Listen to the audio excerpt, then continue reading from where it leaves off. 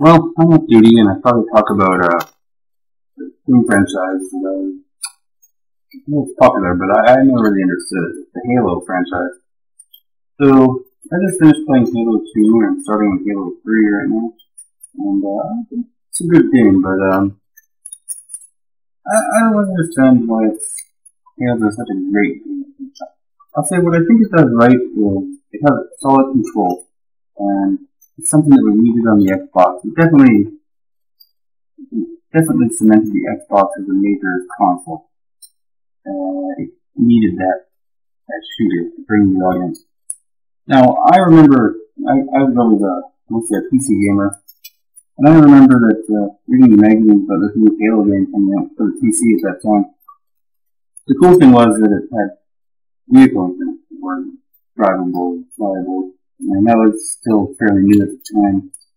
And then, of course, when the Xbox was announced, Microsoft bought the game and wanted it as a launch title. Definitely a good business move for them. And I don't think the Xbox would be what it is today without that game. But the thing is, it was kind of like the second coming. It was this great game. The ultimate. Actually, I don't know. And the character, Master Chief, too. We'll get into that later, but I don't really get it. Now, I'm guessing the thing was that those gamers hadn't played a game like that before. They maybe were always console gamers. Now, I started out as a console gamer back before I even joined the Empire. I used to have a Nintendo, just fell in love with the Super Nintendo, Genesis. You know, I loved all those games. And when it was 15 that I got my first computer, and then that's when I really started playing games on the computer. And of course, you know, I played Wolfenstein and Doom. That was something that really drew me into the computer. Well, I suppose Wolfenstein and what was the one before that started the whole computer genre. So I guess you could say, because I was on the ground floor and I played this type of game quite a lot, I mean, I played the hell out of Doom and Doom 2. You know, I knew what a shooter was supposed to be, and had that experience, and it was great. Halo, I didn't have an Xbox, and I only got an Xbox 360 after it had been out for over a year. So I remember seeing the videos and hearing people talk about it and not really understanding it, but I had to see what it was all about for myself, so that's why I played these games start to finish. Up until the third one, I'm working on now. And I've also played most of Reach, which is a good game. So, what my impression is that I think what the game did is it nailed control. Now, let me say, coming from a PC gamer background, I always played with a mouse and keyboard. That's the definitive way to play a shooter. You've got the precision of the mouse. You can aim and point exactly what you want to shoot at. Just like on the battlefield in real life. When I've got my blast type .11 blaster, I point it, my target, I squeeze the trigger, and I blast that rebel scum. Bam. Now with a gamepad, let me get one.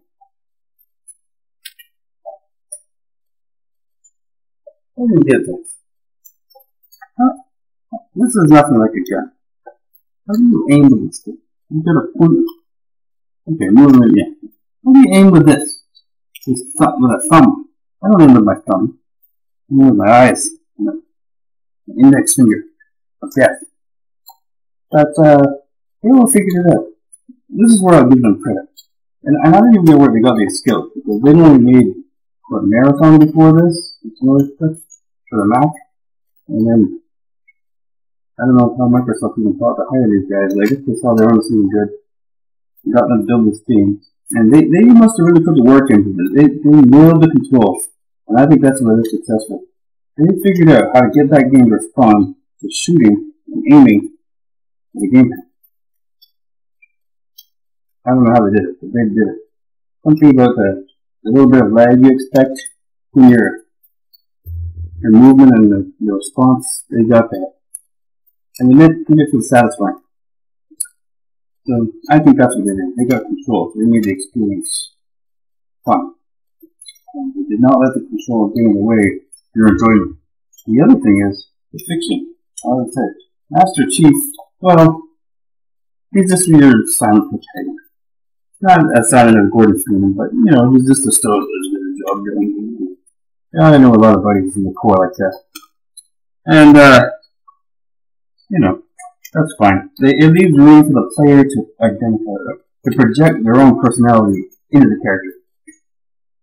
And that's a good move. The other thing is, they give you this Cortana AI. Now here's this sexy virtual woman who's tailor-made just for you. Embedded in your armor. You've got this personal woman secretary thing helping you out. They make you super soldier. You're taller than everybody.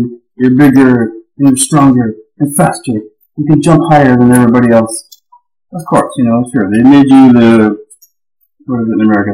The high school quarterback with the cheerleader girlfriend who's sassy and she only likes you. She's made for you. Oh, that's right. So, yeah, it is a good personality. There's not really much of a character there. It's whatever you need the character. So, I think that's where the Chief comes off as a successful character. So, again, good on them. These are things that, see, they're not really innovative, but they're solid. And the Space Marine, well, you know, this goes back to Aliens, and definitely an Alien inspiration there. Maybe some Warhammer, stuff with Bold. Yeah, standard stuff, you know, and the Covenant is, well, you know, they've got a good excuse for having a hodgepodge of different alien races coming at you, and the prophets, and kind of melodramatic, you know, that's what the audience kind of wanted at the time. Fair enough. So, good stuff, you know, it's good. It's not great, but I think they did a good job. So, that's my kind of general take on the whole thing. Good stuff, not great. I think, you know, it was successful in what it wanted to do. It wanted to give a good, solid action franchise for home console, for people who don't have computers and didn't have this type of games before. It was great, and I can see why they love it. It's, you know, I wouldn't hail it up as the second coming or anything like that. You know, you look at this video, Rebels. The fiction is, you know, it's like sci-fi. Yeah, it's alright, you know. What else to say about it? I think it deserves its success. I wouldn't go on stacking it up online and you know, I wouldn't go on the hall and say, yeah, this is better than all the other games.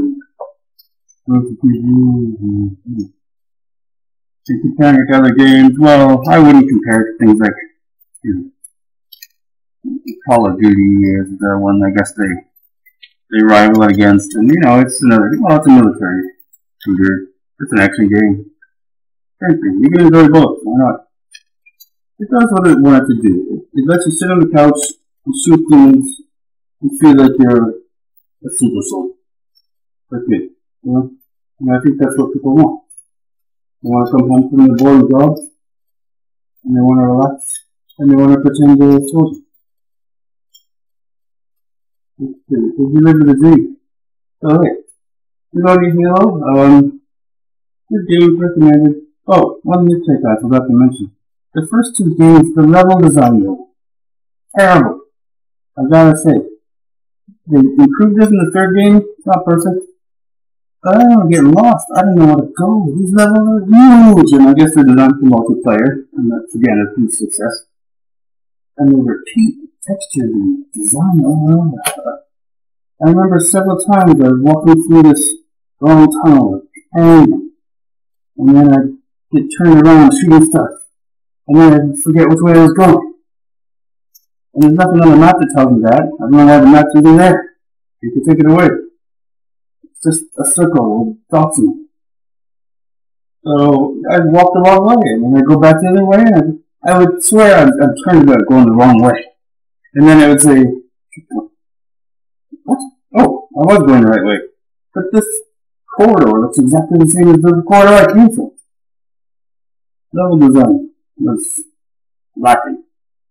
But again, all the controls, they created a decent world to occupy. Good set of games. Recommended it for the console crowd. You know? Again, I come from the PC master race, so it was disappointing for me, but they're okay. They're okay games. I think they got better as time went on. I'm doing the third one. Kind of boring. I don't know if I'll finish it. But I want to get on and try the fourth one and see what happens there. So, again, the story, I don't know. Super weapon, wipe out the galaxy. I don't know why I want to destroy the whole galaxy. They live there. They're living it. Oh, I don't want to destroy it. Keep all my stuff here.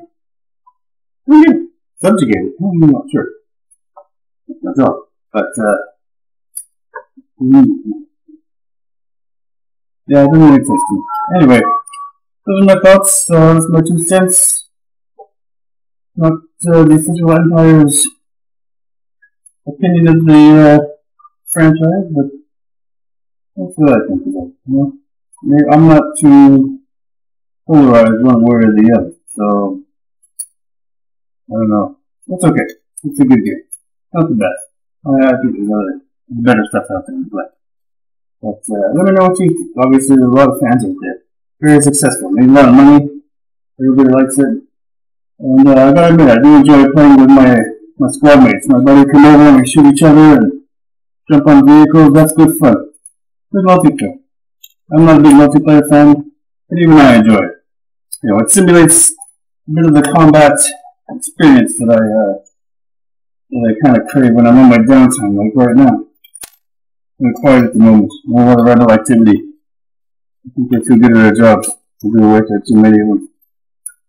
Anyway, what do you think I should talk about for my next game? I'll make another video next time I got some downtime.